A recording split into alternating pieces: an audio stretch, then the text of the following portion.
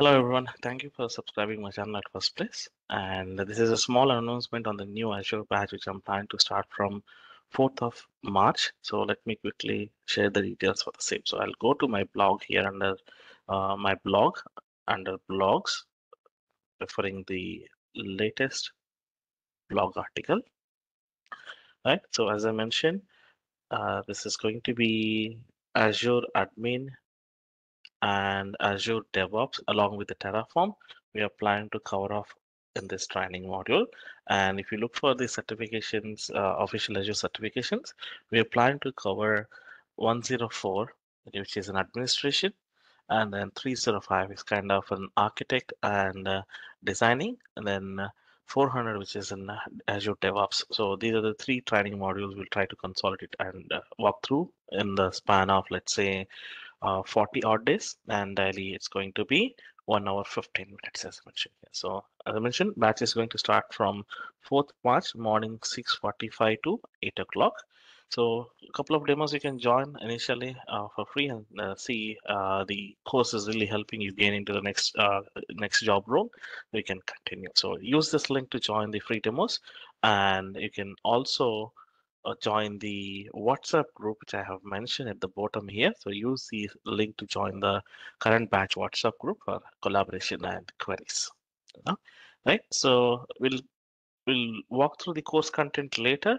So let's quickly see what are the prerequisites. So the prerequisites for this training will be either one must have the Windows or Linux experience or virtualization or traditional virtualization like VMware or Hyper-V or Nutanix will be an added advantage.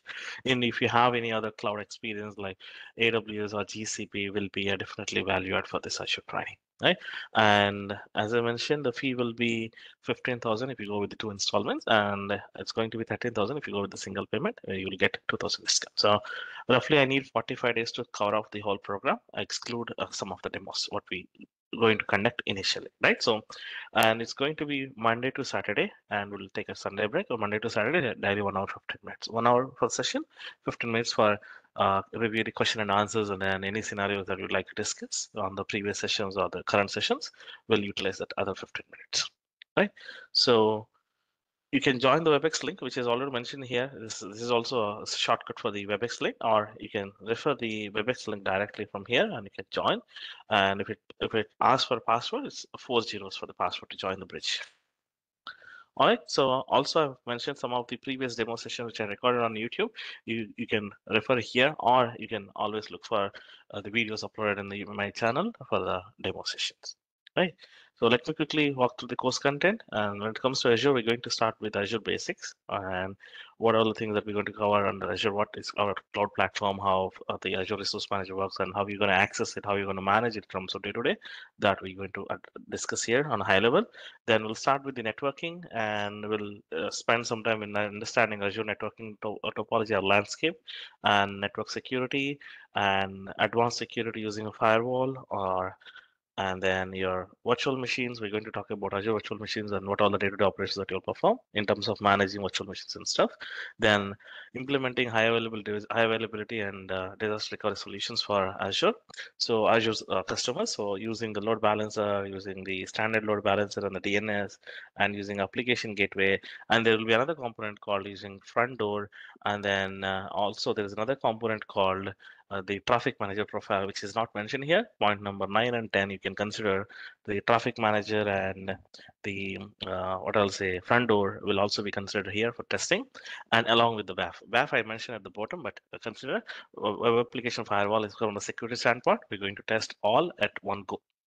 Now, in terms of auto scaling, we'll use the virtual machine scale set, how the scale sets can give you an advantage to auto scale and with minimum cost and maximum output, or utilizing resources efficiently, how this can be configured, managed, tested, that we will see, right?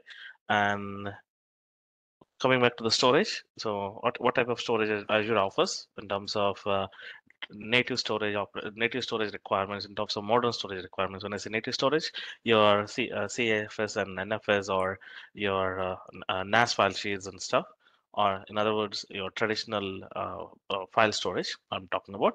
Then when it comes to modern storage, your object storage or blob or your modern container storage, certain container storage, how you can utilize it and how you will manage it in terms of day to day, that we will discuss here. Then back to backup and recovery, disaster recovery, and BCDR.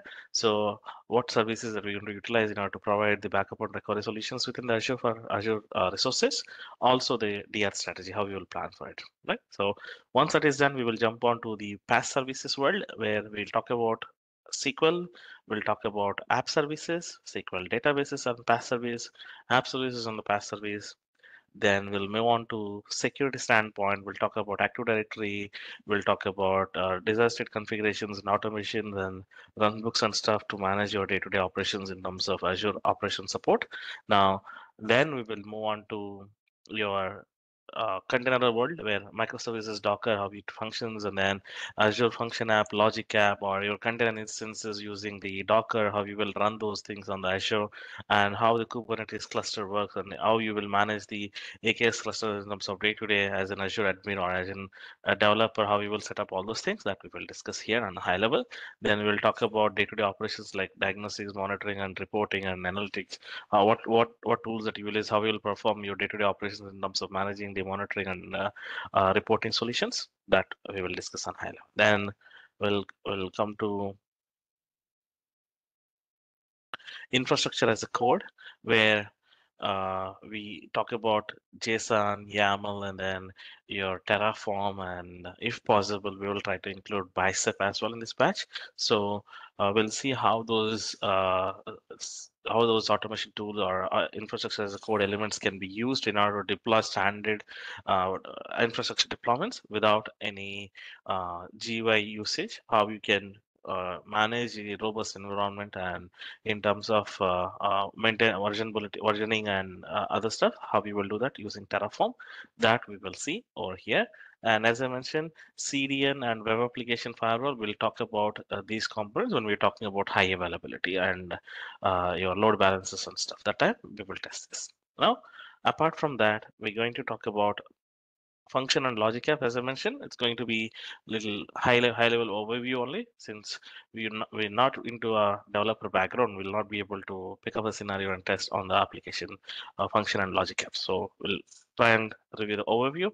Then we'll spend some time on setting up a CI/CD pipelines and how you're going to manage the Azure DevOps pipelines, and how you will manage Azure DevOps repos and test cases, then your project management using Azure DevOps boards, and how you will set up the Terraform pipelines, how you will set up the Java application pipelines and stuff, that we will test during the Azure DevOps discussion. Then we'll talk about the management and governance and standards, how you're going to put in place the policies, how you will enforce, and what sort of a benchmark testing that you're going to consider, what sort of security or vulnerability assessments and scores that you will check, that we will discuss at the end.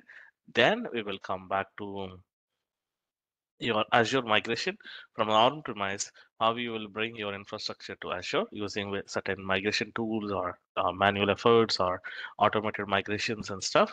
Then when it comes to managing the Azure environment more efficiently, cost is also one of the key factor. How you will manage the existing cost, how you will analyze and propose the new solution cost, how you will optimize the existing services cost, that we will discuss at the end.